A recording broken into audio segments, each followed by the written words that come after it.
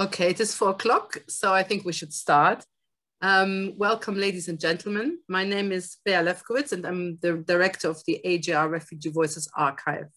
So just to warn you, we are recording this event today, so if you don't want to be filmed, please switch off your cameras. There will be time for questions. Also, you can put them in the chat and I will read them out to Hella. And if it's also very pressing and you would like to talk, just wave and we'll try to find you and you'll have a possibility to ask your question. It is my great pleasure to welcome you to this AJR book club with Hella Pick today, whose new memoir, Invisible Walls, was just published by Weidenfeld. Congratulations, Hella, to the publication of your new book. It was reviewed last week in the Financial Times, the Jewish Chronicle, the Observer, and in the Guardian today. Undoubtedly, there will be a lot of publicity in the next few weeks, and we are very lucky to have you here with us today. Hella Pick will be known to many of you. She was born on the 24th of April, 1929 in Vienna. She grew up in the 19th Bezirk with her mother and grandparents, as her parents divorced when she was 3 years old. She has very few memories of growing up in Vienna. Her real memories start when she arrived in England. After her mother put Hella on a list for the Kindertransport, and Hella left Vienna in March 1939. Her mother managed to get a domestic visa 3 months later. After arriving in Liverpool Street, she was taken in by a Jewish family in London, the Infields, who had 3 children and sent her to a local school in Brondesbury. They wanted to adopt her, but when Hella's mother came, Hella wanted to be with her mother. This was not possible at first, but when her mother was employed by the Chorley family, she could join her mother in the Lake District, where she remained throughout the war, together with her mother. Following her studies at the LSE, Hella Pick became a pioneer among women journalists whose first job as a young journalist took her to West Africa in the late 1950s to cover the independence negotiations of the region's British and French colonies. Spending the next 35 years with The Guardian, Hella covered the world stage, ranging from the Kennedy assassination, to the Selma March in the US, to the Cold War in Europe, and to the collapse of the Berlin Wall. Willy Brandt was among the many friends she made among world leaders. Her international network widened and took her onto China, where she moved on to work at George Weidenfeld's Institute of Strategic Dialogue. She has also written 2 highly acclaimed books. The first one, Simon Wiesenthal, Life in Search of Justice, and the second one, Guilty Victim, Austria from the Holocaust to Haida. She received a CBE in 2000 and has also been awarded high distinction by the Austrian and German governments. Hella, a lot has happened in the world since I interviewed you in February 2019, and since I took you to find some of your own and your mother's document and, at World Jewish Relief. And I'm very pleased that one document made it to the cover of the book. Yes. And which is, we'll talk about it in a second. You can see, I made a little film about it, and you can see this film on our website of the encounter with Debbie, Hella's encounter with Debbie Kanter from World Jewish Relief. So my first question to you is, what impact did that visit to World Jewish Relief have on you? And what did it feel like to see things in black and white from a time you could not quite remember? And I think the number here on your book here is your number of the Kindertransport, 4672. You didn't know about, and also the date of your arrival. And did it change your own conceptions of your past? Well, first of all, it was really startling suddenly to see this file with my name on it. I think just mentioned the number. Wait, Hella, we can't hear you very well. Move a little bit closer to the mic, please. Sorry, I'll move closer. Sorry, is this better? Better. Right, can you hear me better? I'm sorry. Anyway, what I wanted to say is I was totally astonished suddenly to discover a file that contained not just my number of Kindertransport, but also to discover all sorts of small details that were marked there, all of which point to the shortage of money that we had throughout the war. My mother was all the time having to ask for financial help so that I could go to school, and we were really very, very poor throughout that whole period. And this is marked in those documents because it showed how we were supported. So that was a wonderful discovery. then I also discovered a small file on my mother herself and the contacts that she had with the refugee organizations. So all of this, it was really so welcome because I had very, very little documentation myself. So to find this really spurred me on in the writing of the early chapters of this book. Thank you, Hella. Some people are saying they can't hear you very well. So let's try and improve it. Let's move as close as you can, or maybe I'm practically on the computer. Is your mic, maybe, is there something in front of your mic? Try to free the microphone. There's absolutely nothing. I'm straight in front of my screen. Okay. Okay. I think it's better now. Sorry. Okay. Now, okay. I can just see me close up now. Don't worry, we need to hear you. That's our main aim. Now, can you hear me now? Much better. No, it was a privilege, Hella, to go with you. And I think there are not many interviews where, you know, you do an interview and then afterwards you're able to see the documents. And even for me, I think it was very, very moving to find things. You know, even I remember very clearly that you didn't know exactly when you arrived in Britain. You thought it was April, and then we found it was actually in March. Exactly. And I also hadn't realized that my mother came so soon after I'd left.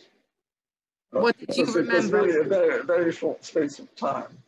And of course, what I discovered later was that she, in fact, could have come earlier than I did, because being on her own, she could have come on domestic permit. The Nazis would have let her go, but they wouldn't have let me go. She could only have come unaccompanied.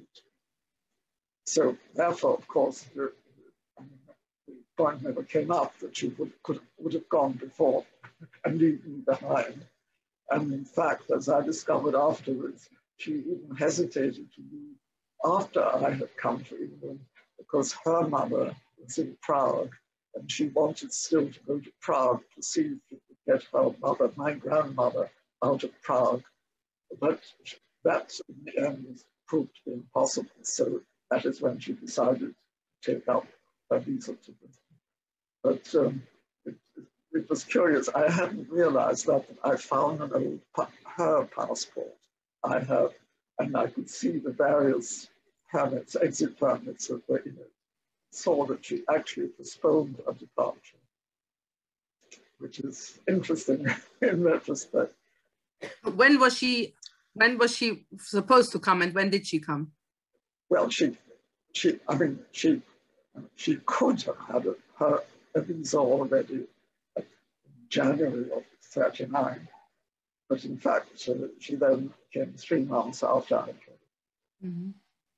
Thank you, Ella. Before actually talking about the story itself, I wanted to ask you about the process of writing. You've, of course, written other books about other people like Simon Wiesenthal. What was it like to write this book about yourself?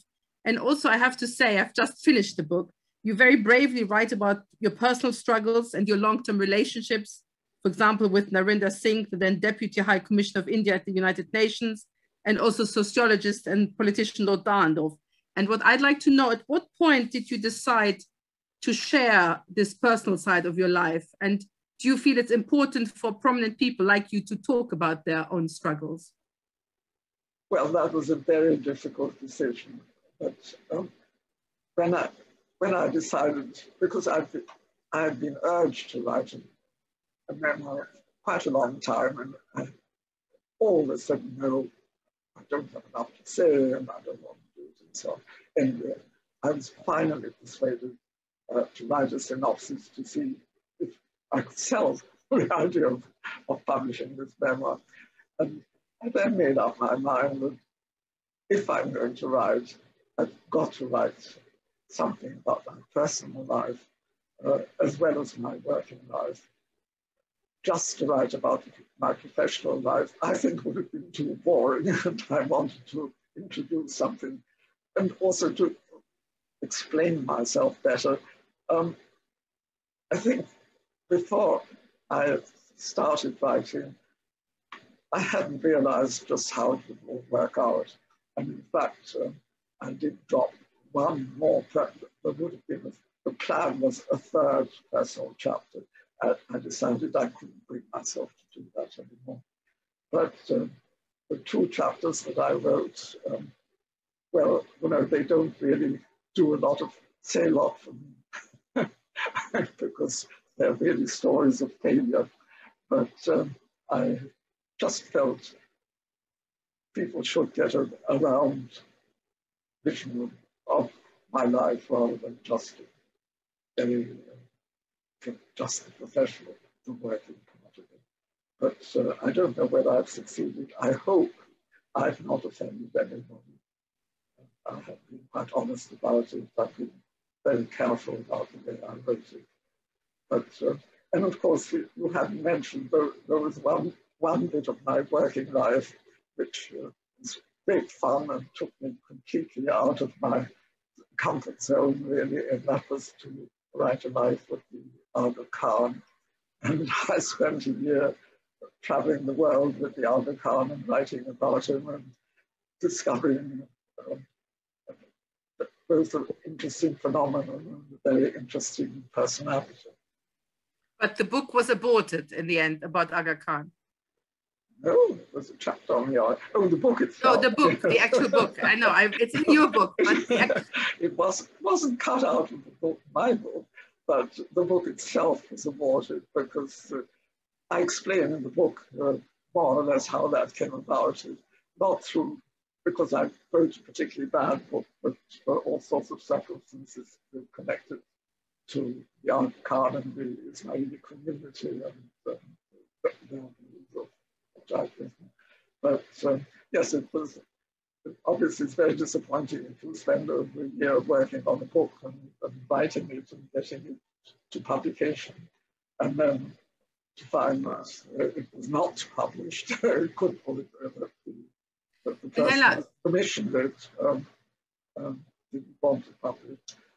But I had a wonderful time for a year, and I learned about the Muslim community, which is a fascinating liberal community, and about a really interesting man who does enormously good work on development projects in all parts of the world. So for me, it was an interesting experience, and also for the first time took me to China. And that was in China, which was very different to the China of today, because it was a China on bicycles, not on China in drab uniform. So it was a prehistoric China in terms of contemporary history. And which year, when was that? When were you there? That was in the 1980s. Mm-hmm. And Hella, tell us a little bit about the writing of the book. I mean, you wrote it partly in the pandemic and partly you had a sort of accident in the middle of the writing. Yes, I mean, I decided that I would, unlike many more dedicated authors, I decided I would not start writing the book until I actually had a contract. And I got the contract in 2 years ago and started writing. And then in November 2019, I had a very, very bad accident. I managed to fell backwards down an outdoor staircase and landed with my head at the kitchen end and my legs up at the street end of the stairs. Anyway, amongst other things, I broke my neck. And I'm very, very lucky to survive. I had a wonderful surgeon who managed to operate successfully on me. And as you can see, I'm alive and kicking. But it took, well, a good 2 months out of my life. And then in February last year, I started writing again when we had COVID and the lockdown. And I spent the best part of the lockdown writing this book. And of course, it was ideal because there was nothing much else to do, except, of course, I've still not tidied my house, my flat. I've still not thrown things out. I've not done all the things that most sensible people were doing during this period. But anyway, I managed to get the book in more or less on time. And I've been extremely lucky with my felt and my editor there, who was very encouraging throughout. It was a great help to me, because of course I thought all the time I was not doing well enough. So, and here we are, the book, which is the book. So you're one of the few people the lockdown helped you to write a book. I think Yes. Funny, because we did a conversation with another writer, Gabriel Josipovici, a few months ago, and he also produced a book in lockdown. So there will be lots of creative things coming out of this lockdown, probably. Hella, Fergal Keane in today's Guardian describes you as a doyen of the diplomatic press corps. And he also writes, quote, that you brought the intellectual hunger and moral purpose of one who escaped the catastrophe that descended on Europe in the 1930s. And I wanted to ask you whether you agree with this, and how do you think your own experiences have shaped your journalistic career? Well, I think, first of all, he's been over generous in his praise. I must say, Fergal always is extraordinarily kind, but I think also quite perceptive. I don't, it's very difficult to answer your question how my background influenced the underlying theme of the book throughout, because one of the points that I tried to make from the beginning to the end was, which also, of course, is reflected in its title, is the fact that I've always felt insecure. I've always felt the need to prove myself. I've never thought that I've done well enough. And it was, and I personally link all this to the fact of having been uprooted at an early age, having to adjust, obviously, to a completely different life, new language, everything new and different. And even though I am very adaptable, I've always realized that right at the back of my mind there is this feeling of being uprooted, of never quite belonging to the place wherever I am, and always trying to escape from myself and from the realization that there is something insecure in my existence. And even though, yes, I mean, Fergal is very complimentary about my achievements, but of course, I don't think I was the doyen of the Foreign Press Corps, certainly at the time when he met me. But even so, of course, I know that I have been somewhat of an achiever in what I've done, and I've learned a lot. And yes, I've made friends all over the world with all sorts of people, and all of this. Anyone looking at this from the outside would say, "What a wonderful life." But I was the one that I knew, which is run through the book always, time and again, the need to prove myself to myself and to others, and always wanting to be loved more than people probably wanted to love me. Sorry, I'm putting this rather bluntly. No, I think you also in our interview, which we did, you said, I quote you from your own interview, "I'm totally convinced that the fact of having been uprooted have left a lasting impact, and this creates a certain degree of insecurity which never leaves you." And that's what resonates very much in the book. But my thinking is, it's on the one hand, it's the insecurity of a refugee, but maybe in your case also the curiosity for other cultures and the ability to adapt to other cultures. Oh, there you are, absolutely true. I mean, I've always wanted to discover new things. I've always been interested in learning about new societies. And of course, I've been very, very interested in politics and in international affairs. And the longer I wrote about it, the more I enjoyed it and found it interesting and continue to be interested. I mean, nothing has changed in respect to that. And of course, again, we hadn't mentioned this before, but after I left The Guardian and I wrote the two books that you mentioned earlier. But then, of course, I went off to work for George Weidenfeld, and it wasn't just China. It was much more. I mean, my main job really, what all had to do with various conferences that George Weidenfeld's Institute was running. One of them was Club of Three, and we were running media conferences in Germany, and with China we did media exchanges. So there was a lot of variety. I met a completely new series of very interesting people through, thanks to George Weidenfeld. And it still left me with one small foot or a hand on the media scene, but at the same time also introduced me to a much wider political scenario in different circumstances, not as a journalist, but as a conference organizer and participant. Mm-hmm.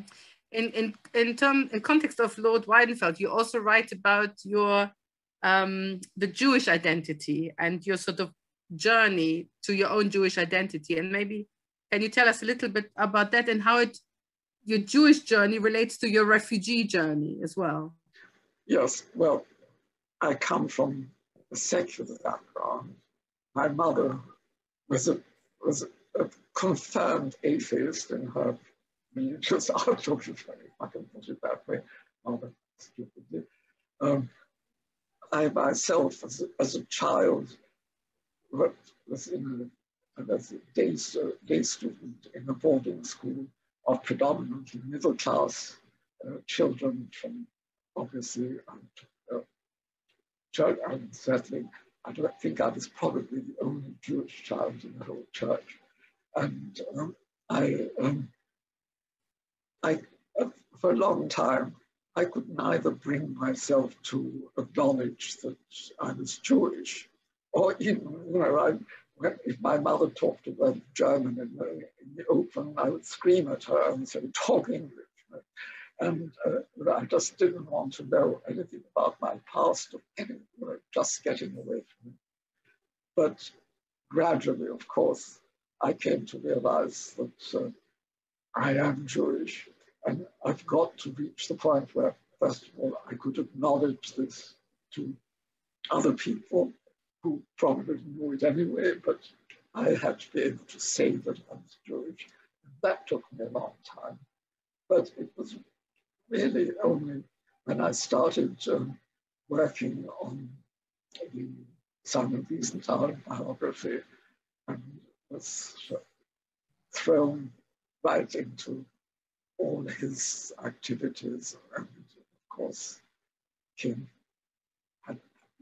lived with the Holocaust as a daily phenomenon in his life. And I spent a lot of time in Vienna talking with him while I was writing the book. And so it forced me to face up much more to my beliefs and who I am and what I was doing. And I think it slowly, gradually brought me back to thinking more closely about what it is to be a Jew. And then, of course, working with George Weidenfeld, all of that intensified, partly because of his commitment to Israel, partly because of his determination to fight anti-Semitism. And overall, I was much more, it became part of my life, finally, that I would only acknowledge being Jewish, but thinking much more about it. And to a large extent now, regretting that because of my whole backstory of my childhood education, that I've never been sufficiently wrapped into Jewish culture.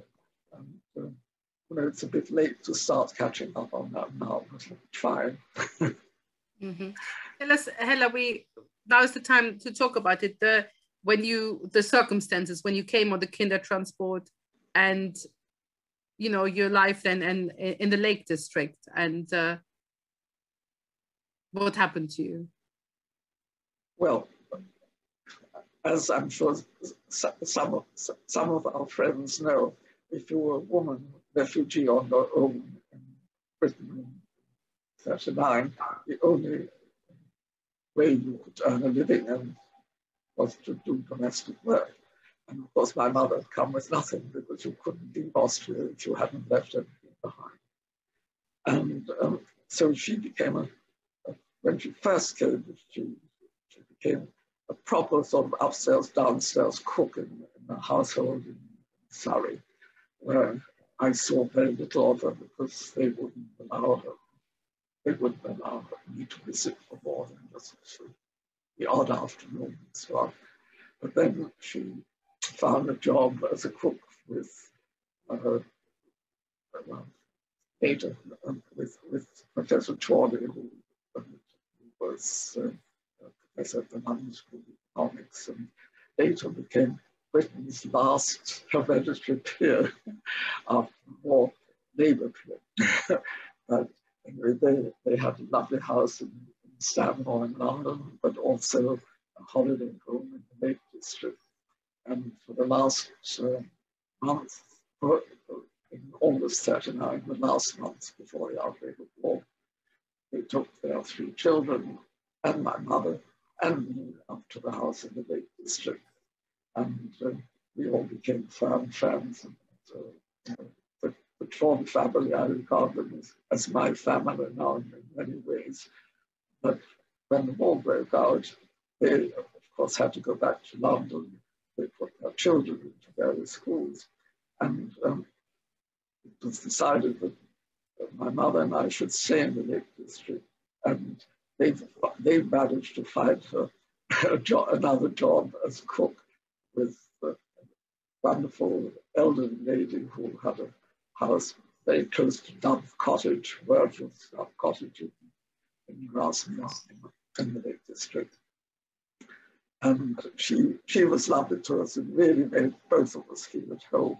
And I got a free place in a private school in Ambleside, which is in a bigger town next to Grasmere, not far from Grasmere. And so I started going to school there. By that time, I was fluent in English. And this was it seemed fun. Everybody was happy, but unfortunately, Mrs. Manor, the lady who employed my mother, died very suddenly.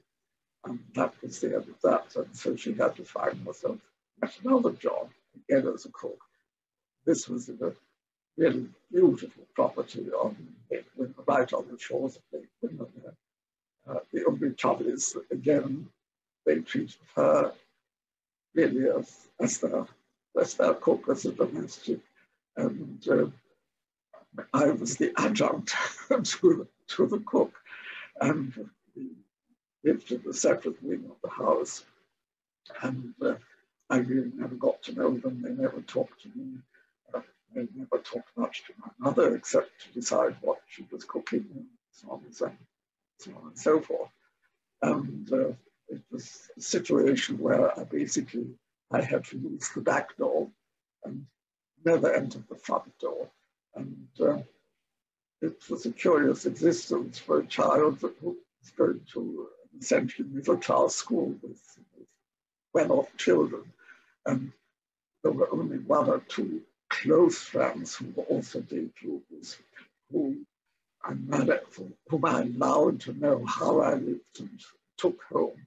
And the rest, really, I didn't talk much, hardly at all, about the circumstances in which I was living.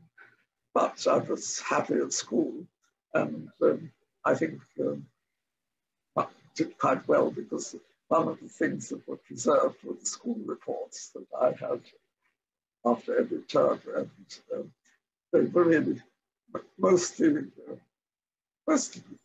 good reports. And the headmistress there obviously became very fond of me, and I found a letter that she had written to my mother at one point, saying that she would privately pay for my school books, because she wanted absolutely for me to remain in school for as long as possible. And she said, between us, that mustn't be known, but that's what I'm doing. But Hella, I think what we found actually, the two things.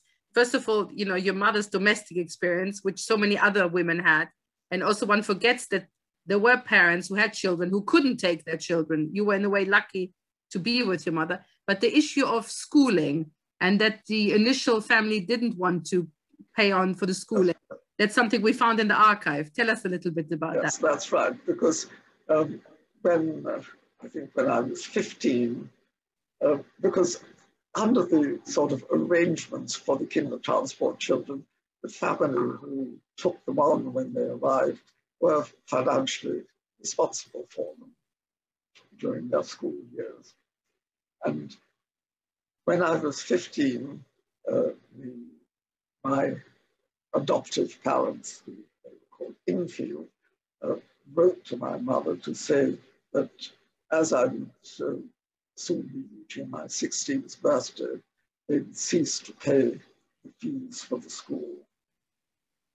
And they felt that it was time for me to start earning my living and that I should take a short secretarial course and become a secretary and go out into the world. This was, of course, still on during the war. I was absolutely aghast because I wanted to stay on, and of course I wanted to be able to go to university. And my mother clearly supported this. And into this, sorry, this is sort of a rather complicated story because the school where I was actually the feeder school of a teacher training college called the Charlotte Mason College, which was next door to the school itself. And the head of the teacher training college then proposed that they would pay my fees to have enough to complete my schooling, provided I then took the teacher training course and with the object of becoming a teacher. And I was pretty determined already at that age and knew what I wanted and what I didn't want. And I absolutely, totally against becoming I knew that I would never be a good teacher. I didn't want to be a teacher. I wanted to go to university. But somehow we managed to draw a veil over that for a while. That was the point at which the headmistress offered to buy the school books as a way of helping them to stay on. And then I think I also got the refugee organizations to agree to pay my schooling for another 2 years. And that is how I managed to stay on. But when I then informed the head of the teacher training college that I did not intend to become a teacher, they were very, very rude about me. but they couldn't get rid of me in school. And I did manage to get into LSE instead. Because in a way, you know, your generation of kinder, their schooling was often interrupted because they didn't have a mother to fight for them, or you know, nobody could fight for their education. Okay, I know I was extraordinarily lucky in so many ways. And, yes, I mean, so it did help that I was doing quite well at the school, I think. But Hella, in your book, you also have a lovely picture, actually, of some refugees in the Lake District, which is, I'm going to show it. It's this picture. Maybe tell us a little bit about this. It's this picture here. Yes, it's that picture, yes. Well, there were some other refugees there. There was a group of refugees in the Lake District, and that included Hans Keller, who became very well known afterwards, who came there after he managed to get to Britain.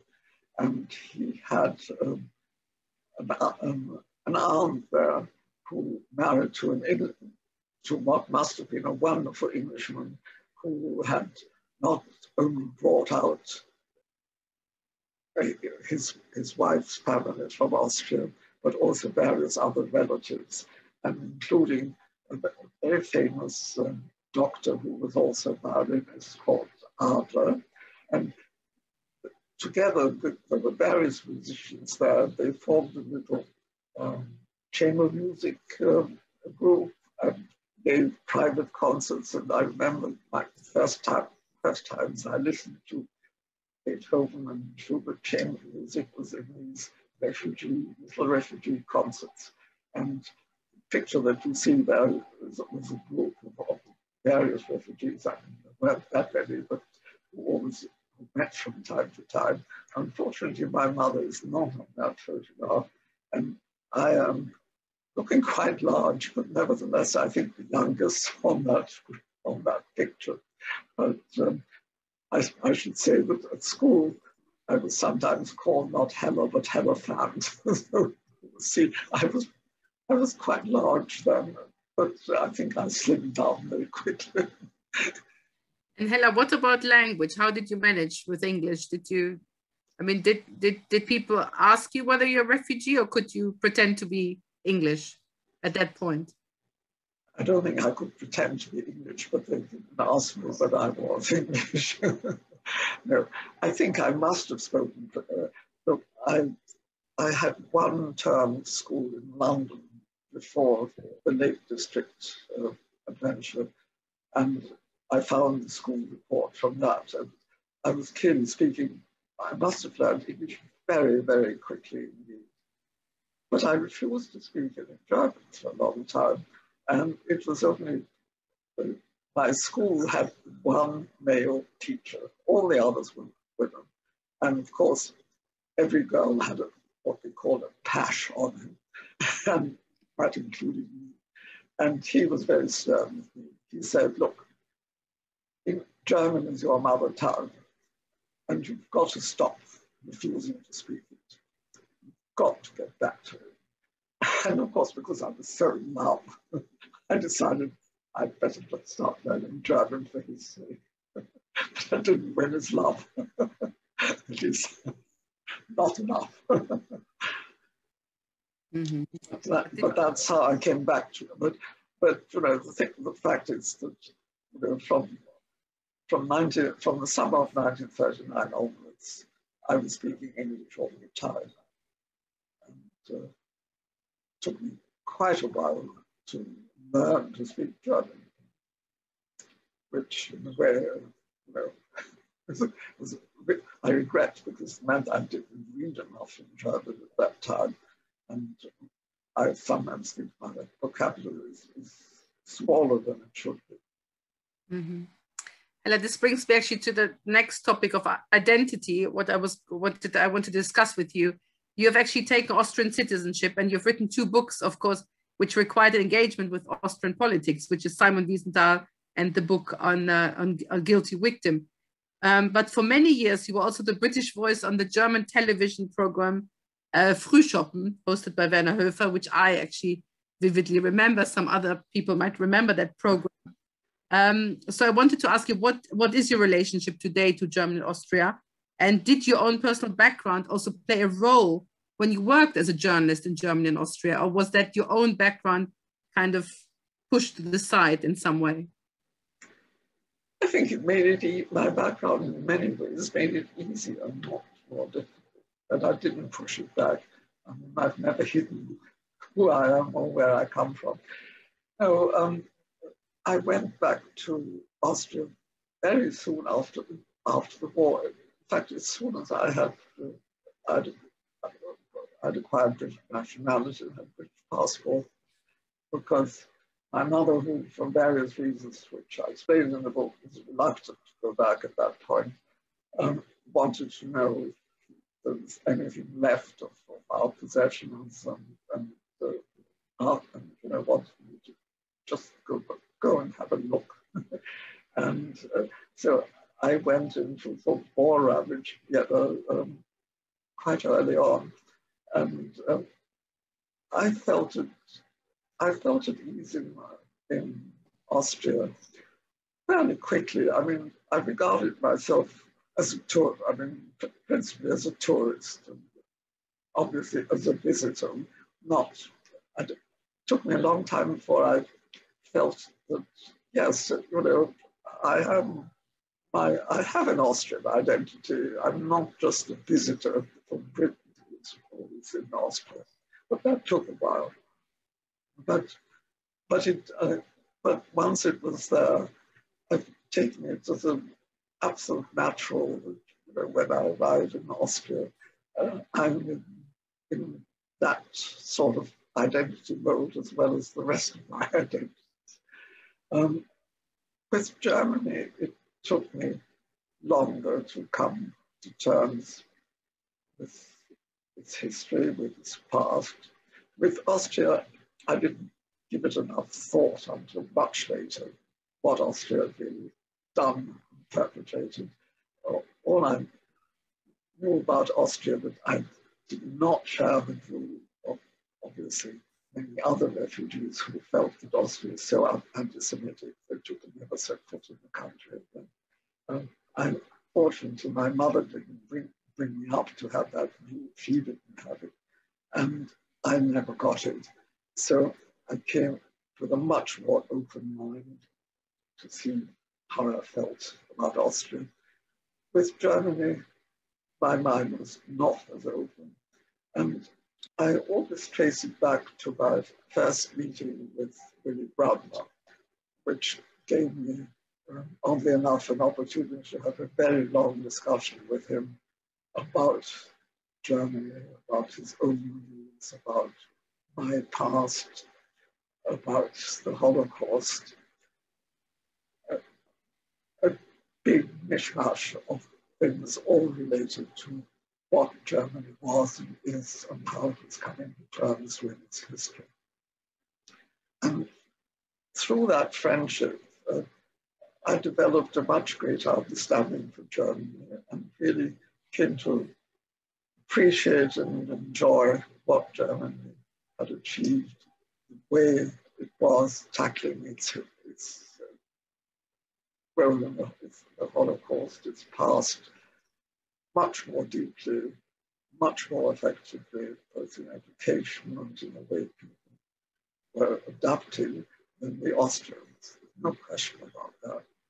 And I've come to see Germany as a model post-war democracy, and in many ways it has certain virtues that Britain today does not have.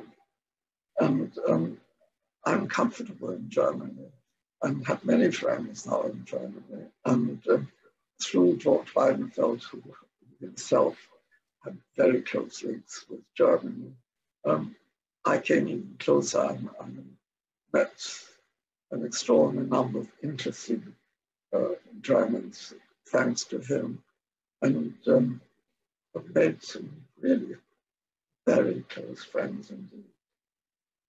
So I feel good about Germany and feel it is a country that I like to visit and to be. Mm-hmm. Thank you. So I may sound a little bit defensive because I know not everybody shares that view.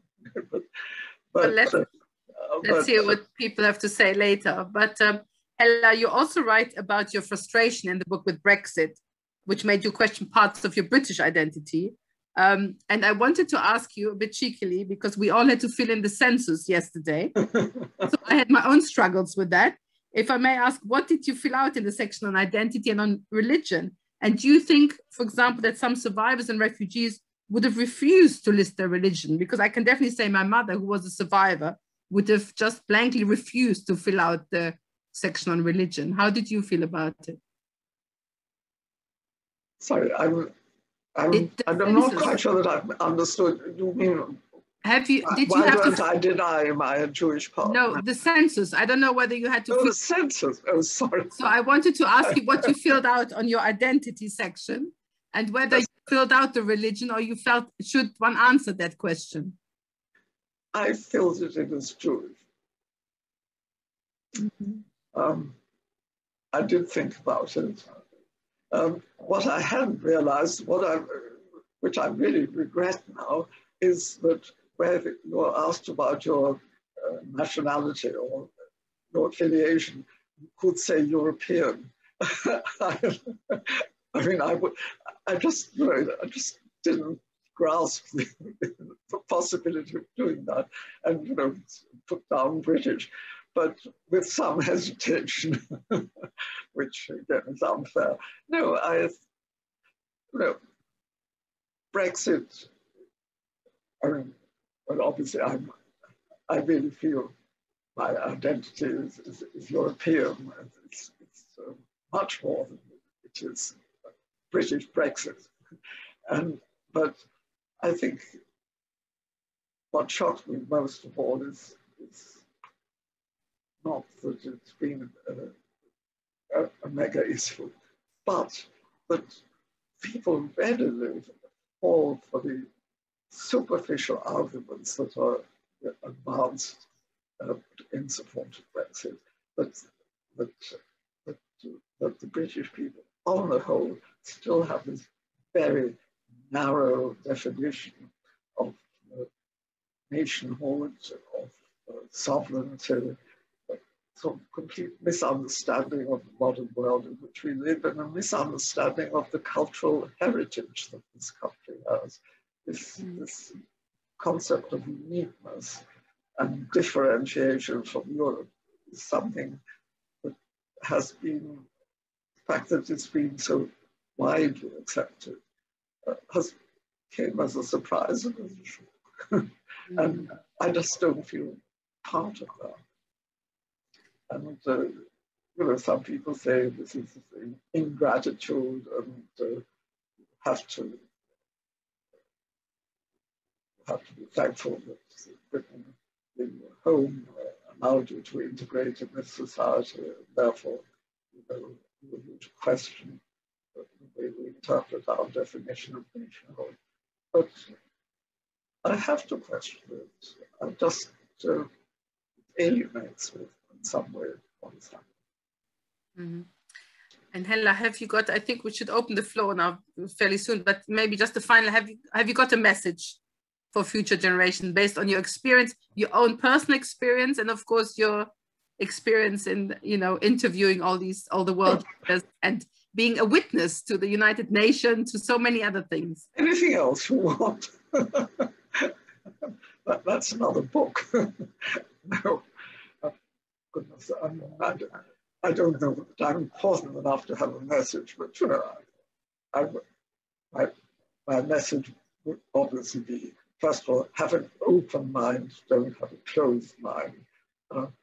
Understand that in most people's lives, there's a struggle between different identities, but try and find out what your priorities are, which is very important. I think try to be outgoing in work in a way that you are able to win people's trust, and be interested in the world and the world beyond your immediate confines. And I think those would be the kind of philosophies that I would suggest people might reflect on. Okay, Hella, thank you so much. In fact, the first question has come up, and that was a question I had prepared, but there wasn't time. I'm grateful to Jacqueline Hobson, who asked, comments that you've been a remarkable trailblazer as a woman journalist, and in what way has your gender shaped your life as a Jewish refugee and a journalist? And she says, men normally don't confess to insecurity. So I think she applauds you here. So question, how did gender shape your life? Gave me a lot, I think, in work-wise, it gave me quite a few advantages, simply because when I started working, I was rather a rare species. There were not many women journalists writing about politics and above all about foreign affairs as I was doing. And by being a woman amongst men, because other journalists were all men, people remembered me more easily. There was just one of me, or maybe there were two or three of us, but there weren't a multitude of us. So I think it gave me, in terms of my work, it certainly gave me certain advantages. In terms of my personal life, I think it helped and it hindered. It allowed me to meet an extraordinarily interesting number of people. It allowed me to develop relationships in a way that's slightly different, perhaps in many ways, to just purely male or purely female relationships. But I think it also taught me much more about what it is to be a minority. And a minority not just as a journalist, but a minority as a Jew and a minority as a foreigner in a new country. So there are lots of aspects to this, but on the whole, and I've said that in my book, I regret that I didn't use the advantages that I had as a woman journalist to help to associate myself more closely with the rest of the other women journalists who were much more active in establishing equality for men and women in journalism. And I sort of thought, I don't think I actively thought about it, but I realize now that my contribution was to be a kind of role model in what I was doing, but certainly not a role model in what I was doing by way of working with other women journalists to promote the new generations that were coming up. And of course, today, we fortunately have many, many more women working in journalism and in media than my time. And I admire particularly the many women who have the courage to go into war zones, which I never did and which I turned down when I had the opportunity. Mm-hmm. Does that answer you at all? Thank you, Lev. It's very interesting. I mean, more to say, but there's another question that's coming, a comment from Claire Mali to say, thank you for your very interesting introduction to your life and work. I'd love to know what inspired you first to become a writer. Were you a big reader as a child in Austria? Did you ever read children's book by Else Uri? Or was it issues rather than the medium of writing that first appealed to you? I'm afraid something much more pedestrian to journalism, which of course meant writing, and simply that I was looking for a job.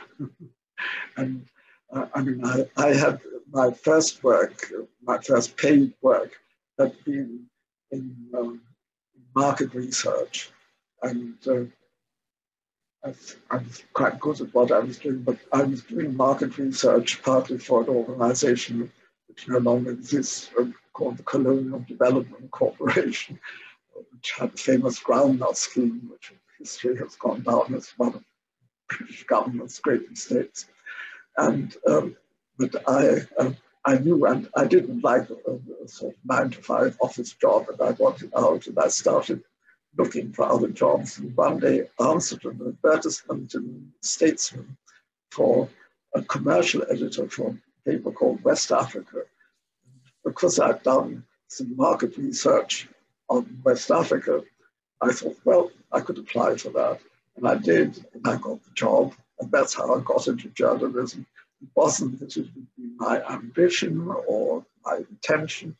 It just happened. And then I discovered that I was quite good at writing, which obviously you have to do if you're reporting.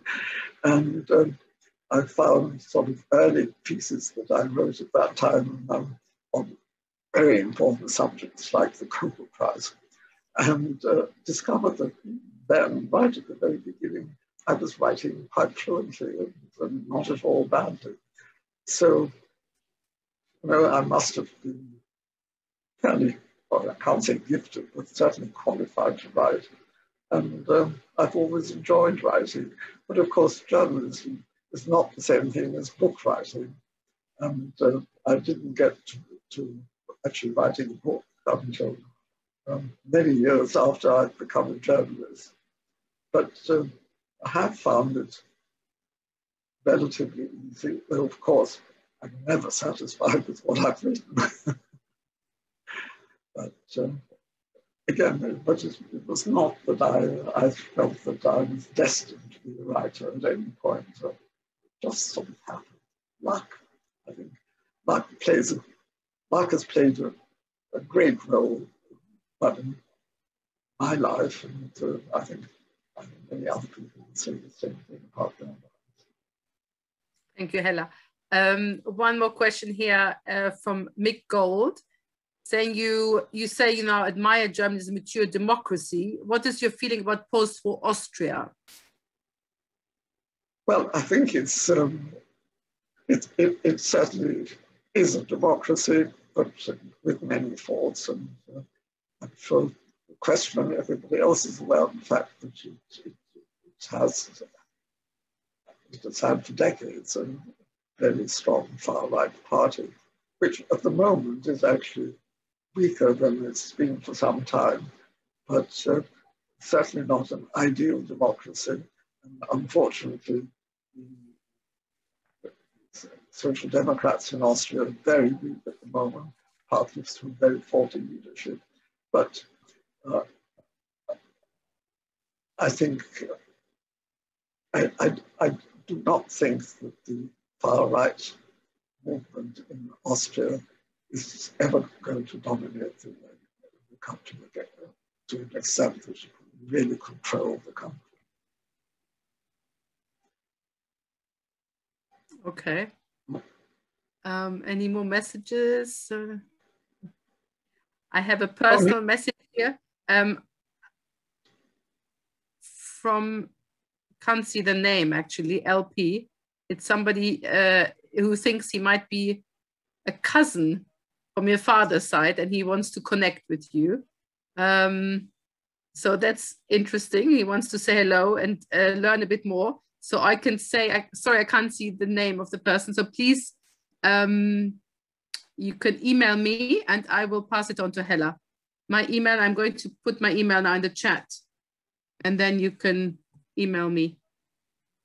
Hella, there might be some family trying to connect to you, so that's interesting. Well, there were an awful lot of pigs in Austria, but you never know. Okay, I've just posted my email. Yeah. Any other questions?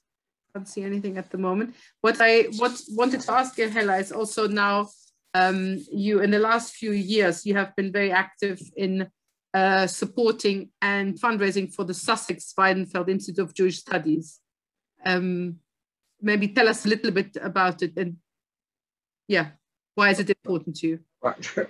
Well, I assume some of our participants are aware that there's something called the German Jewish Studies Center at Sussex University.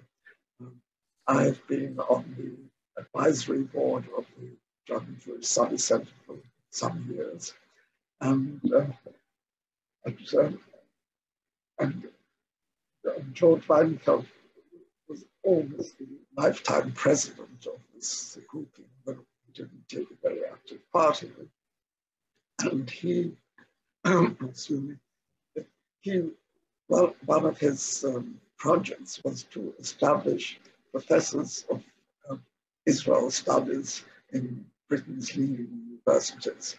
He succeeded in getting one chair into Oxford, and he then had donations from a number of small group of people who were prepared to fund a second professorship. And I suggested that as we had this link, sorry, I should have said the German Jewish Studies Center is based on Sussex University. And so I suggested that this money that was available to fund another chair in Israel Studies should be offered to Sussex University. And that, in fact, took some while, but it happened. And Sussex then acquired professorship in Israel Studies, who was part of the history department of Sussex University. Mm-hmm. And out of the blue, Sussex University, I mean, not to me, out of the blue, Sussex University decided it wanted to establish an institute of Jewish studies in the university and call it the Weinfeld Institute. Sadly, George Weinfeld died just before that decision was taken. However, I was really very happy because I knew that was the kind of thing that he would have wanted. It was just the kind of, and so I decided I would do everything I could to help establish it and to help above all with the fundraising. And one of the things that we achieved quite early on was to persuade the German government, and particularly Mrs. Merkel, whose decision it was, to Germany to fund a professorship in this new Institute of Weinfeld Studies, initially for 5 years and maybe for longer. And we now have a professor who's been appointed. And I continue to do my best to help with the fundraising, which under present circumstances, as you can understand, is not very easy. The Austrian government has also funded some important project that the Institute is working on, and is likely to fund another one, which is linked to the decisions of so many ex-Austrians to reapply for their Austrian passports and to establish more clearly, to analyze more clearly what the motivation of that is. I think that's an important project, and I hope it will be funded. Well, this is for the second generation who is now eligible to apply. Exactly. Who wasn't eligible to apply until recently. Yes, yes. Change. Hella, one more question came up from Lillian Levy. What do you think about the future of Germany post-Merkel era? If we all knew that. I mean, anybody's guess is I mean, my guess is as good as anyone else's. It's obviously very uncertain.